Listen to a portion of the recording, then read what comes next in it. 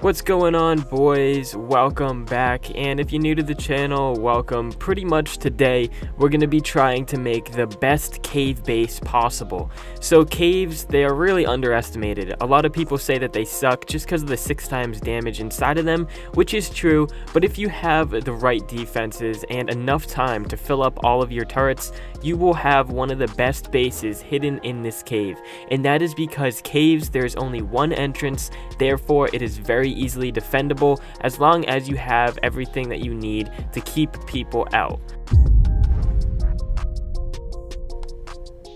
So the first part is when you're first starting out on the server and you found a cave. So once you find that cave, go around and just test out where the damages are. Just get a feel for the area, figure out where the 6 times damage is. Is it inside the cave, outside? Just figure everything out just so that you have a little bit of a background knowledge of your area that you're building in. So once you find a lot of spots, some of them should be only 1 times damage. Like for example, if you find it like right on the corner of the ledge, it will be 1 times. So once you find that, just keep it in mind, we're going to be building turret towers there later on when you get to the turret stage, but for now we're just assuming that you're only at the stone level. And by the way, if you guys are already metal, just skip ahead to like 5 or 6 minutes in the video and you'll get to the metal stages. But anyways, pretty much what you want to do to start out is go onto this little cliff or something, find a cliff that you can pretty much hang down a turret tower. So if your cave doesn't have a cliff, I guess you could go about it in other ways,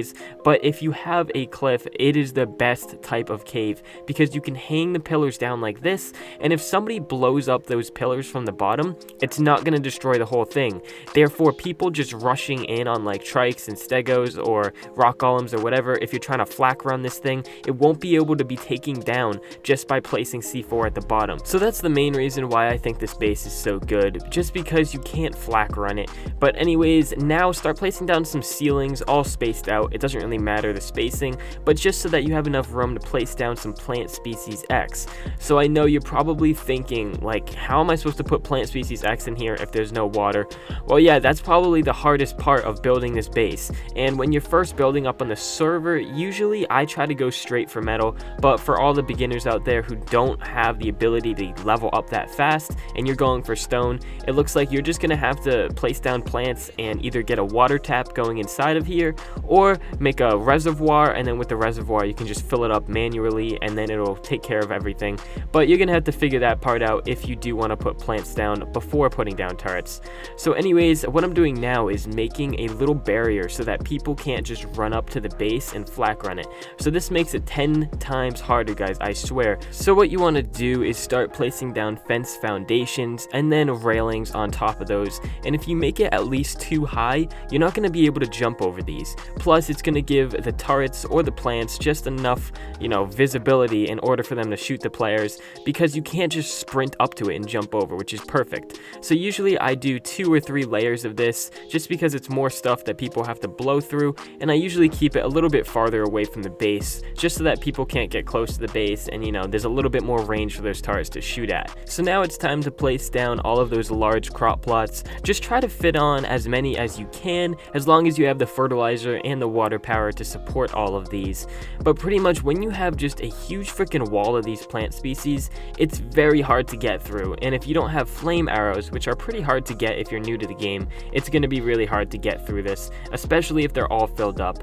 But I do recommend, guys, that you try to get to that turret stage as fast as possible, because if people do have flame arrows, they're going to be able to take down this base very quickly. So obviously this isn't the best base for like end game servers, but if you're in a brand new server, this is definitely prime, and you're going to be able to defend this cave as best as possible, because people cannot take it down just by throwing grenades at the bottom. They're going to have to go through that turret tower or the plant tower, go up, destroy the foundation up top, and that's the only way for them to get in. But anyways, in this little area that is just empty, what you're gonna want to do is place just as much spam as you can. Place down bear traps, just anything to slow them down. If you want to just put plants on the ground, you can do that as well. But once you've done that, go inside the base, and now we're just gonna scatter around some plant species X. So I know they're not prime placement, you could probably place them on the side of the walls if you wanted to, but I'm just placing down a few just as an example. What I usually usually do, I place down a foundation just so that the plants are flat,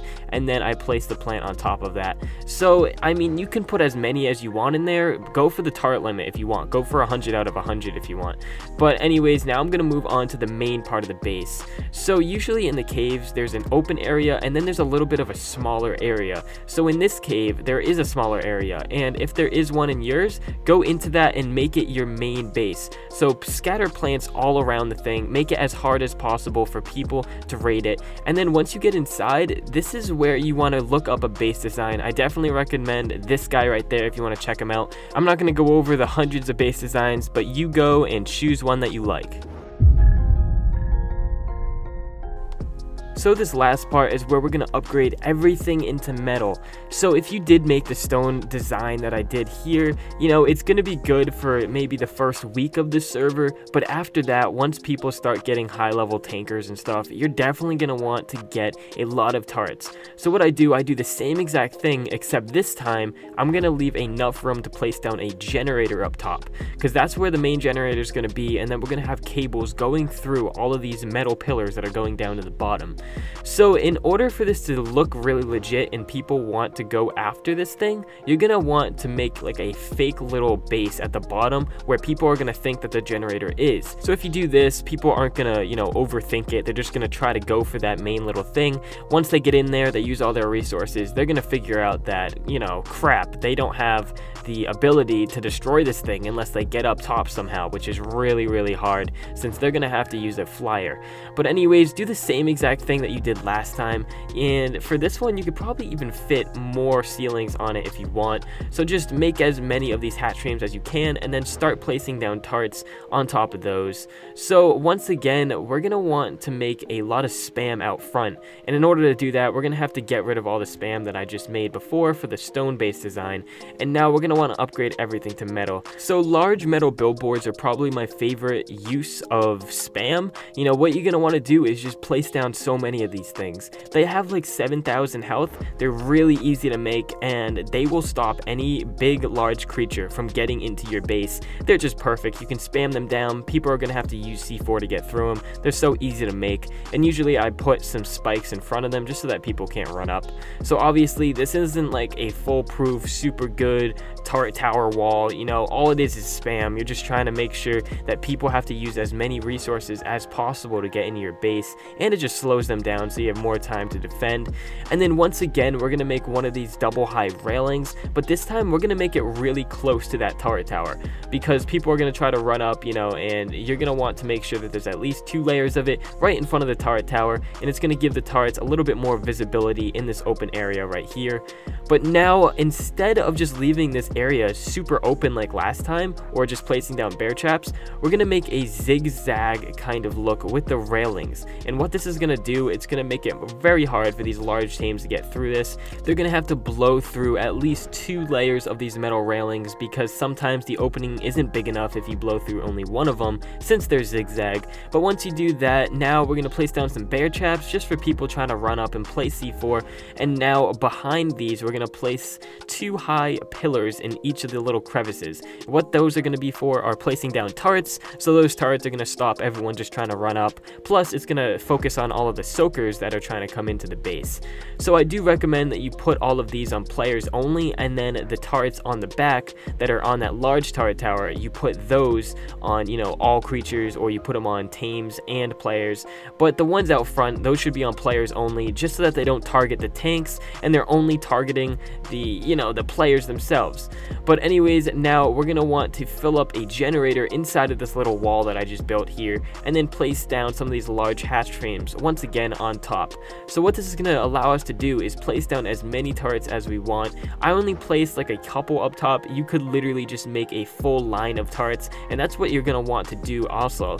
But anyways, when you're making this real base, you have to make sure that when you're placing down this generator, that it's in line with the pillar, so that you can place the vertical cables down that pillar, place some outlets, and then all of the turrets that are on this little turret tower are going to be able to be powered. Another quick tip for everyone out there, you want to focus on filling all of these turrets up to the max, or at least as high as you can, because these cave bases, you know, they do have 6 times damage, but if all of your turrets are shooting at other people and their tankers, whatever they're using, golems, maybe brontos, you know, if they're all filled up, their teams are gonna die by the time that they try to freaking get in that base. They're not gonna be able to run in and play C4 unless all of your turrets are down. So if you can fill up all of these turrets, it's literally the same and maybe even better than a base on the surface, because there's only one entryway. You don't need to worry about all these other sides, and you can focus all of your turrets on that one entryway.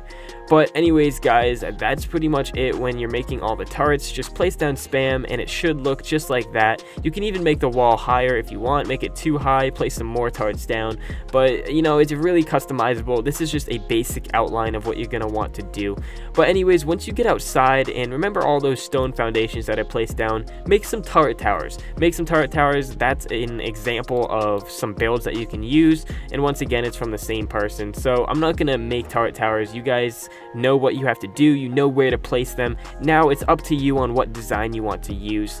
And I wanted to point out before the end of the video, the only way to get into this base is by using a Bronto platform saddle, or a Quetzal, because you can't just walk golems and Brontos up this thing. There is a cliff right there out front, so the only way to raid it is by using the Bronto platform saddle and golems or Brontos, whatever you're using. You're gonna need some way to get the tames up to the top, and that's what you're gonna use the Bronto for. But I'm just letting you guys know that so that when enemies come in, you know that's the only way they're gonna be able to do that. So maybe you can plan accordingly. I don't know, place some large bear traps so that their Brontos can't get near your base. But anyways guys, that's pretty much it for today's video. If you did like this upgrade of the cave base design, make sure you leave a like and subscribe if you haven't already. If you have any questions, leave them down below and I'll try to answer everyone.